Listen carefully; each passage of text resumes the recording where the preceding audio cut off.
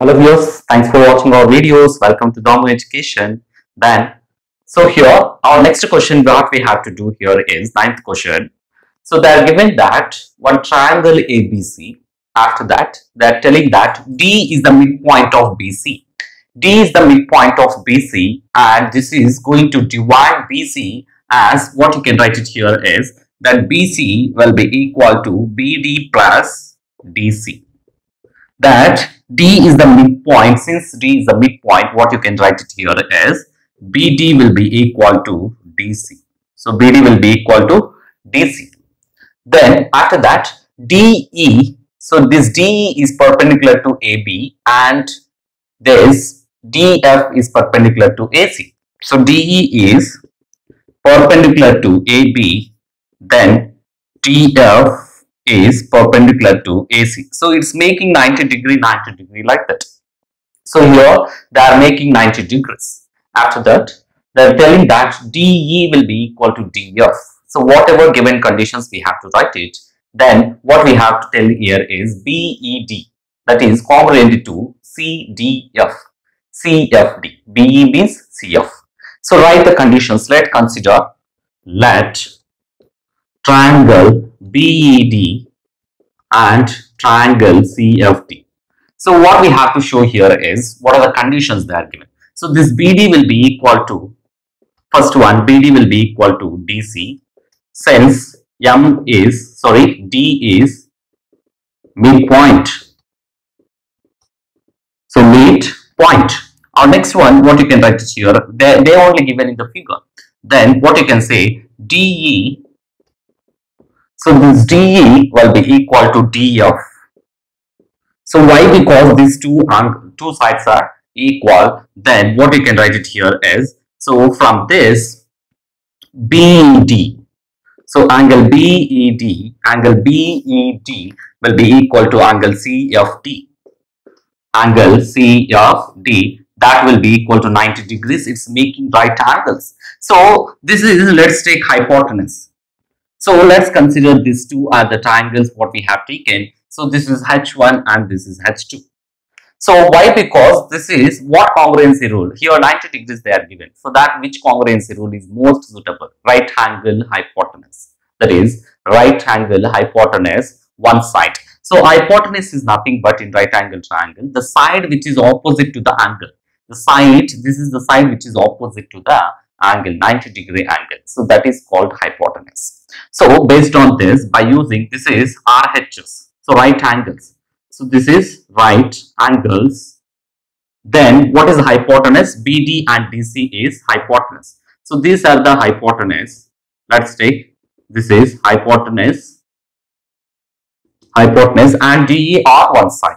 So by RHS congruency criterion, by RHS congruency rule or congruency criterion, then what you can say here is that two triangles are congruent to each other. That is triangle BED is congruent to triangle CFD. So these are the congruency criterions. By using this, we have to show like that. Our next question is 10th one. If the bisector of an angle of a triangle also bisects the opposite sides. Bisecting means making into two equal arcs. That is, one side is divided into two equal arcs. Opposite side, then prove is that a triangle is an isosceles triangle. So let's draw one triangle like this. So let's going to draw like this. Let's take, this is triangle ABC. So triangle ABC. Then what we have to take it? The angle is, let's take, this is the angle, that angle, the bisector of an angle. So this is the bisector. We have to make it that angle into two equal arcs. So let's take, this is bisector. So the angle, the bisector of an angle of a triangle, this is the triangle bisector we are drawn. Straightly we have to draw. So then bisector opposite side. So for this angle A, for the angle A, opposite side is BC. So for angle A, opposite side is BC, opposite side also bisects. So it's going to that. So BC, let's take, this is the point, let's take D. Or let's take, this is the point P. You can take anything there. So this is BC is equal to BP plus PC, then BP equal to PC. So both these two, that angle is bisect the opposite side, means it's making two equal offs. BC is going to divide it into 2BP, or you can write 2PC. Both you can write anything there. So that is BP will be equal to PC. Then what you can take it here. So we have to show that this AB will be equal to AC. Why? Because these angles are isosceles angles. So we have to make it this angle, and means we have to show this triangle ABP and ACP are congruent to each other. Then you can show that AB is AC. So let triangle ABP and triangle ACP. So in both the things, what we have to take it here. So that these angles are equal. That is, let's take angle A by 2. Let angle A by 2 will be equal to some x degrees. So this is x degrees. This is also x degrees. So we know, as we know that, so this is the APB and AP is a common side, and if any side is divided into two equal, means this is compulsory, that is perpendicular bisector. So perpendicular bisector means it's making 90 degrees here.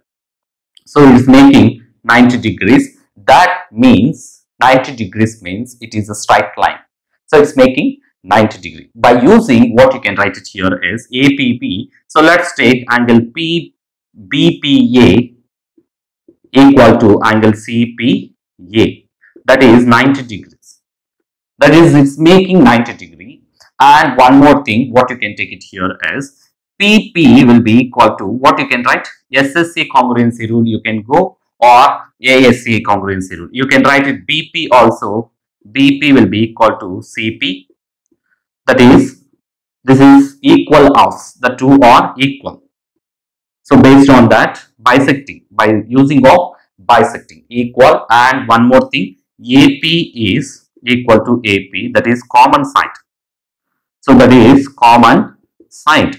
So that is common side, you can write like that. Then AP will be equal to AP, and angle A, x degree is equals to, let's take this is the angle. By using of both criterions, we can say this is side angle side or angle side angle. By using both the criterions, you can say like that. So AP will be equal to AP, that is BAP, angle BAP will be equal to angle CAP. Angle CAP, that will be equal to x degrees. So by using angle bisector rule, we are telling that angle bisector rule. By using of what you can say. So since by your angle side angle, angles ASC, and here you can take with 3. So angle side angle, angle side angle, here also angle. So this one we don't know. This is side angle side. Side angle side. So from this side angle side and angle side angle. So anything you can take it or not and. So by using of ASA or SAS congruency rules, by using of ASA or SAS congruency criterion, congruency rule, then what you can say, that two triangles are congruent to each other. So let's therefore triangle, what triangles ABP is congruent to triangle ACP. So these two triangles are congruent to each other. Then what you can say here is AB will be equal to AC, that is triangle ABC is isosceles triangle. So isosceles triangle, isosceles triangle. So like this we need to prove. Thanks for watching. Please subscribe.